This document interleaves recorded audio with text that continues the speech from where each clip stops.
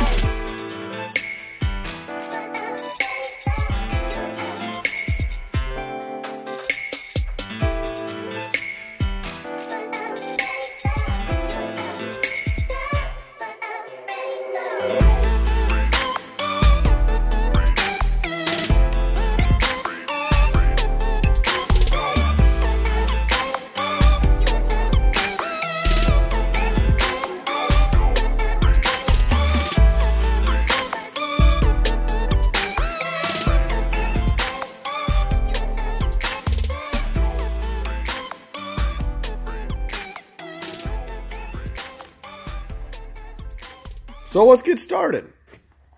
First thing we're going to do is we're going to go ahead and take this winch right here and we're going to get it mounted into that box. First thing we're going to do to accomplish that is I got this winch plate here. Actually, it's a Fairlead mount. Is we're going to get that lined up inside the box where we want it. Drill a few holes. Now, with this Fairlead over here mounted, see if I can do this so you can see it.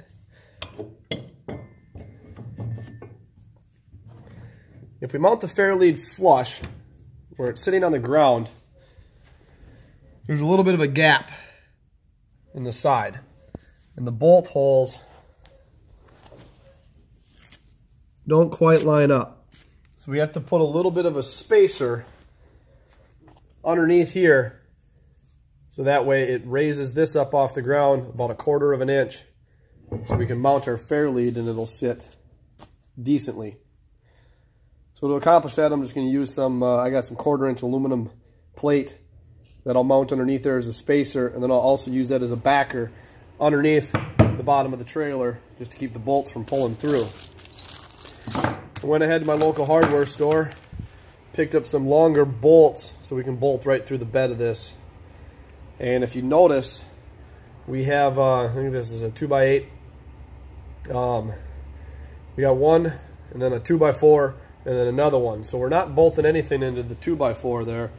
We're bolting everything into the 2x8s and tying it all together. So it should be plenty strong enough to pull stuff up on this trailer. So let's go ahead and get this plate in position inside the box. Right down in yonder, and start drilling some holes, getting this thing up.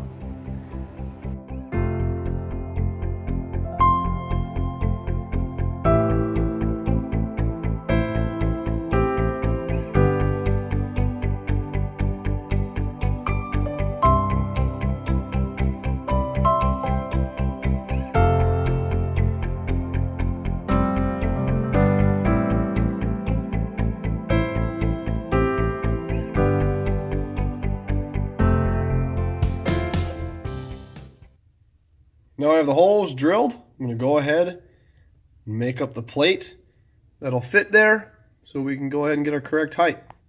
And once that's done, we can trace the outline of that onto the box and cut a hole in it.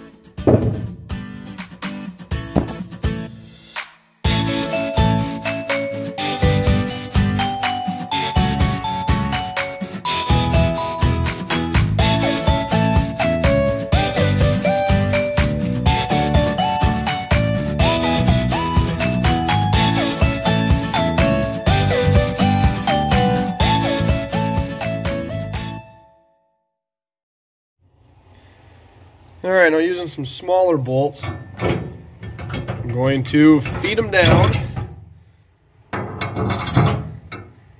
and snug this thing in place. This would be a nice spot to have a friend. I'm going to use an impact and hope it works. That's why I'm putting these split ring lock washers on, kind of hoping they grab into the metal, keep the head of the bolt from spinning, but we'll see. We're going to get those snugged in place so we can go ahead and trace our hole around and get that cut so we can install the fair lead next. Got her snug in place now. She ain't going nowhere. But I did notice that it raised the front up, so I think should probably throw a couple more bolts in the front just to get it all cinched down tight. That way we're 100% in the right spot to cut this hole right there. So back under the trailer we go.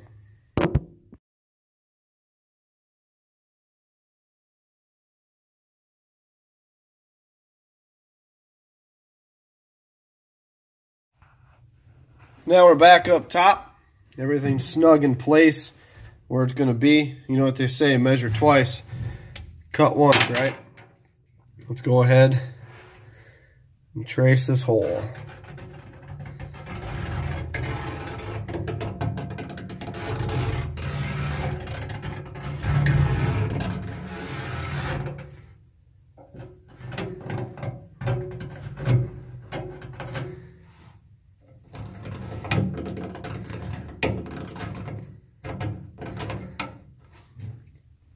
All right, let's go remove that so we can go ahead and cut our hole. So I went ahead while it was bolted in and I drilled the holes out for the bolts. And what that allowed me to do was to bolt it on loosely real quick so I can transfer the line out here to make my life a little bit easier cutting. What I'm going to go ahead and do is I'm going to pop a hole in there and get the saw out and cut out that shape.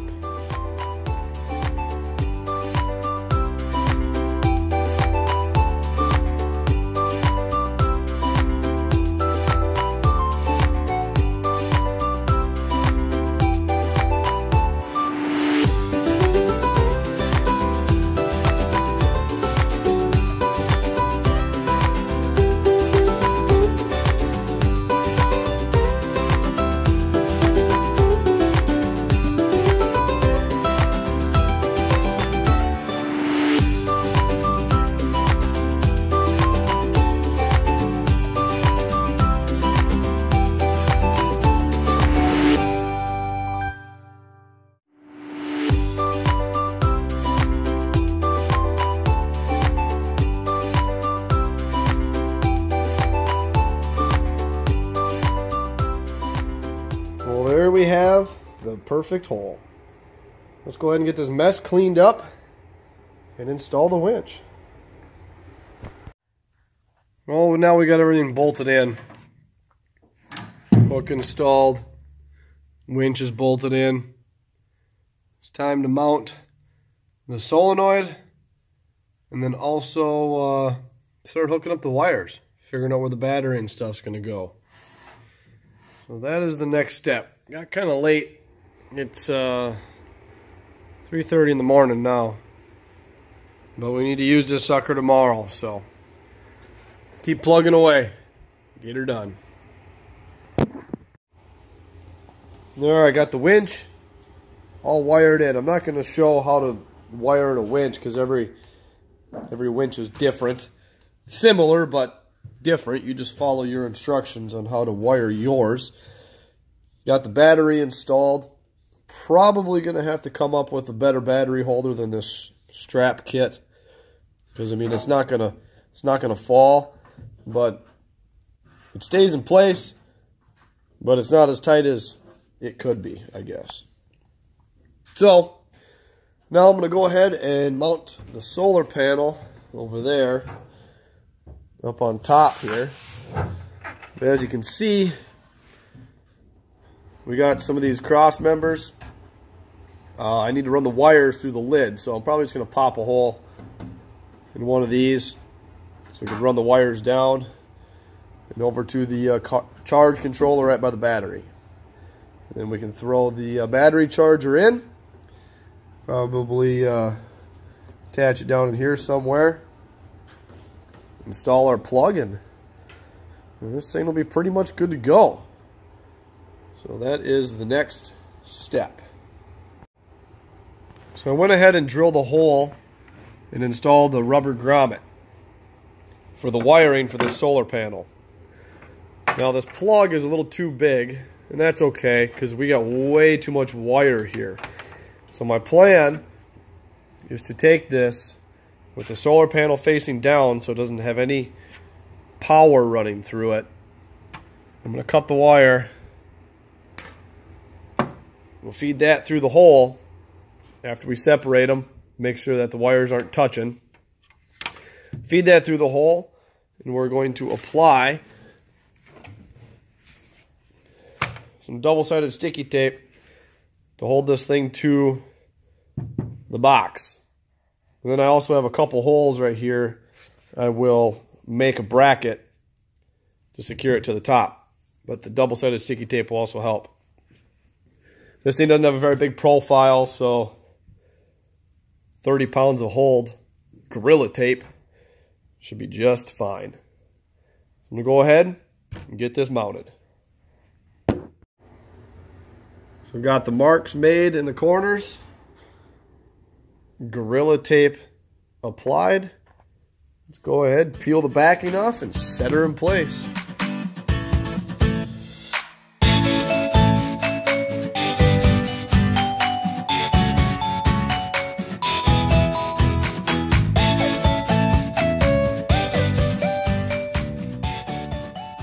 There, now she's stuck on pretty good. I think we'll still put a little angle bracket there though, just for safety. So, let's go ahead and get this bad boy wired up to the charge controller. Solder the wire back on, and keep moving along. Alright, went ahead and got the solar charge controller mounted on the lid, along with the battery charger. Figured that was a pretty good spot for it to keep it out of the way. Got the wires zip tied together. I got to get some wire loom or something to put over that just to clean it up a little bit. All going to the battery. And then I mounted the plug over here on the side. So let's go ahead, plug that in, and see if our battery charger up there turns on.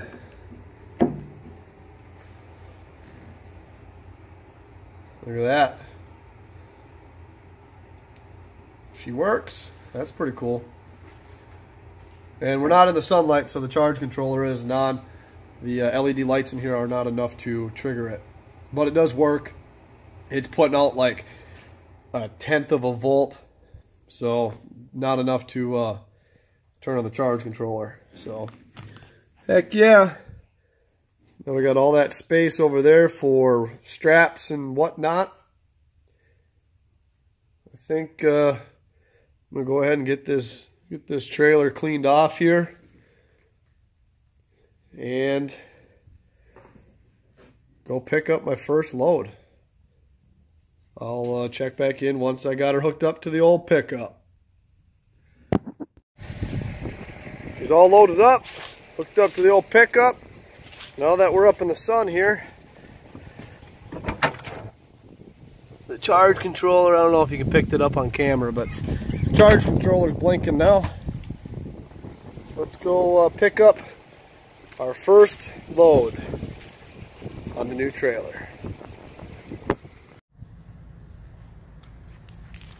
There we have it, first load. Just a little one.